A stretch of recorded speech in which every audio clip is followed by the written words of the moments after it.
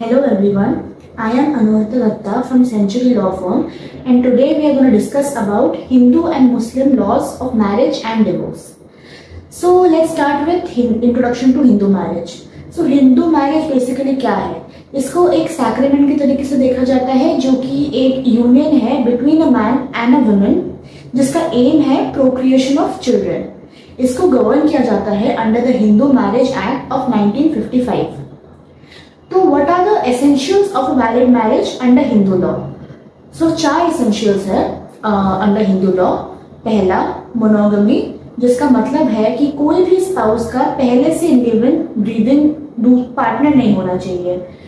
दूसरा पॉइंट है soundness of mind. So both the parties should be of sound mind. Both the parties should not suffer from attacks of insanity frequently, or both the parties should not suffer from any such disease or disorder जो कि problem हो सकता है future में जाके for procreation of children. Now moving on to the age of the parties, third point. So according to the new amendment in Hindu marriage law 1955, इसमें बोला गया है कि both male and female should be more than 21 years of age. Now last point being prohibited degrees of relationship. तो under section 5 clause 4 of this act इसमें ये बोला गया है कि पर्टिकुलर प्रोहिबिटेड डिग्रीज है जिसमें हम किसी को मैरी नहीं कर सकते. पर्टिकुलर ऐसे रिलेशंस मेंटेन किए गए हैं जिसके अंडर हम लोगों को मैरी नहीं कर सकते, और इसको फर्दर डिफाइन किया गया है इस सेक्शन में. तो अब हम मूव ऑन करते हैं डिवोर्स को लेके. सो हिंदू मैरिज एक्ट में डिवोर्स को स्पेसिफिकली डिफाइन नहीं किया गया है, बट इसका बेसिकली मीनिंग ये होता है कि dissolution of marital ties which were formed during the time of marriage between a man and a woman. सो क्या क्या ग्राउंड्स है डिवोर्स के? तो पहला ग्राउंड है अडल्ट्री.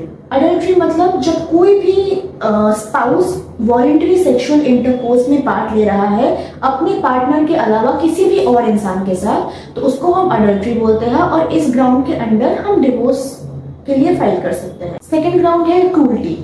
सो क्रूल्टी में अगर किसी भी स्पाउस ने दूसरे स्पाउस पे फिजिकल या मेंटल क्रूल्टी करी है तो इस ग्राउंड के अंदर हम डिवोर्स के लिए फाइल कर सकते हैं. थर्ड ग्राउंड है desertion.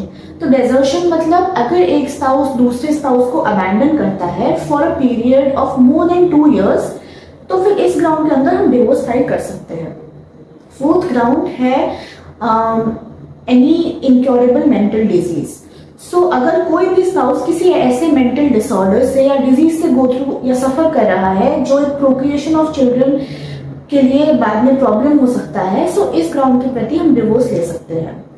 Now next ground is any incurable disease or any communicable disease. So अगर कोई भी स्पाउस किसी ऐसे डिजीज से जैसे कि लेप्रेसी या any other such sexually transmitted disease से सफर कर रहा है तो इस ग्राउंड के अंदर हम डिवोर्स फाइल कर सकते हैं. Then next is renunciation from the world.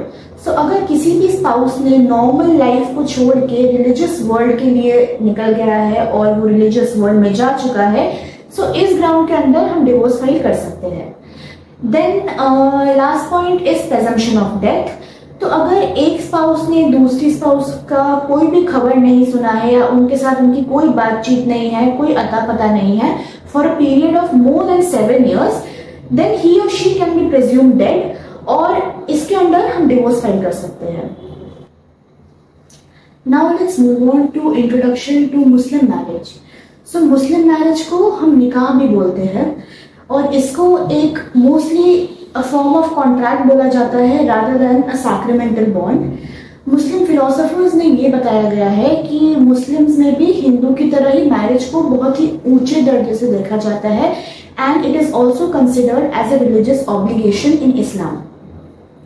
So now moving on two types of divorce in Muslim law. तो 3 तरीके से होता है डिवोर्स इन मुस्लिम लॉ. पहला बाय हस्बैंड, दूसरा बाय वाइफ, तीसरा बाय म्यूचुअल कंसेंट. तो let's discuss about the grounds of divorce bye husband. तो पहला है तलाकुल सुन्नत. तो इसमें 2 पार्ट है, अहसन और हसन. तो first and the most appropriate form of तलाक which is also considered the best form of तलाक इज तलाक-उल-अहसान. सो इसमें जो एक सिंगल प्रोनाउंसमेंट ऑफ तलाक दिया जाता है, और ये हस्बैंड को तब देना होता है when the wife is free from her menstrual cycle. उसके बाद the husband leaves the wife to observe इद्दत for 90 days, और उन 90 डेज के अंदर हस्बैंड और वाइफ को किसी भी तरीके के सेक्सुअल एक्टिविटी और सेक्सुअल इंटरकोर्स में नहीं इन्वॉल्व होना है। आफ्टर दिस द तलाक would be considered valid. Now this is the most appropriate form of divorce. Now moving on to Talaq-e-Hasan. So this is also considered as a good form of divorce, not the best one but the good one. तो इसमें 3 pronouncements of तलाक दी जाती है। Similarly जैसे एहसान में दिया जाता है, इसमें भी जब वाइफ का मेंस्ट्रुअल पीरियड नहीं चल रहा होता है, when she is on a period of तुहर और प्योरिटी, उस टाइम पे हस्बैंड को 3 कंसेक्यूटिव पीरियड ऑफ तुहर्स में वाइफ को तलाक देना है, और उसके बाद उसको एक पीरियड ऑफ इद्दत ऑब्जर्व करना है, जिसके बाद डिवोर्स जो है वो वैलिड हो जाएगा। Now moving on to तलाक-e-Biddat, which is also a type of divorce which is given by the husband. उसमें 2 फॉर्म्स है, इला एंड जिहार। तो पहले तो तलाक-e-Biddat बेसिकली एक इंस्टेंट फॉर्म ऑफ डिवोर्स है, जो कि अब और प्रेवलेंट नहीं है इंडिया में, क्योंकि ये बहुत इंस्टेंट है और इसको गवर्नमेंट ने बैन कर दिया है। सो इला में पहले the husband swears to the name of God that he won't involve himself in any sexual activity which is involved with the wife. तो अगर उसने वो कर लिया for a period of more than 4 months, then the divorce would be considered valid.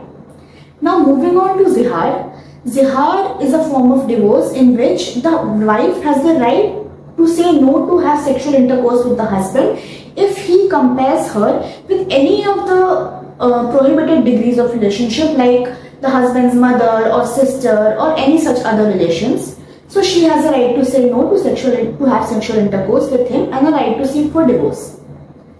Now moving on to the grounds for divorce which are available to the wife. So wife के पास एक ही ground है जिसको बोलते हैं तलाक-उल-तफवीद, जिसमें husband is the one who delegates his power to the wife. Means the husband will give permission to the wife कि हाँ अब वो उसको डिवोर्स दे सकती है। तो हस्बैंड के परमिशन से भी टेक्निकली डिवोर्स हो रहा है, बट इसको कंसिडर किया जाता है डिवोर्स बाय वाइफ। और ये तभी वाइफ दे सकती है if the husband is unable to maintain हर, और if the husband wants to marry someone else. Now moving on to divorce by mutual consent. So 2 forms of divorce by mutual consent है। First is खुला and second is मुबारक। तो खुला में basically क्या होता है कि the wife has to give a certain amount of consideration back to the husband, like the benefits that she has gotten from the husband during the time of marriage, जो उसको मेहर मिला था, और the benefits she has obtained from husband, she has to give a particular amount of consideration back to the husband. Then this divorce will be considered as valid. और second form है मुबारक। मुबारक में either of the party can initiate the divorce proceedings, and once any of the parties accept the divorce proceedings, then the divorce would be considered as valid and irrevocable. So moving on to the conclusion of the video, that what all we have discussed today.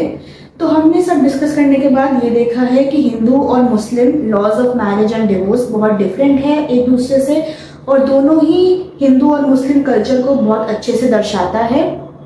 दोनों के अपने अपने advantages and disadvantages हैं, but दोनों ही कोशिश करता है कि वो एक इंडिविजुअल लोगों के इंडिविजुअल राइट्स को मेंटेन रखे और अपलिफ्ट करे। So thank you so much for watching, and please like, share and subscribe.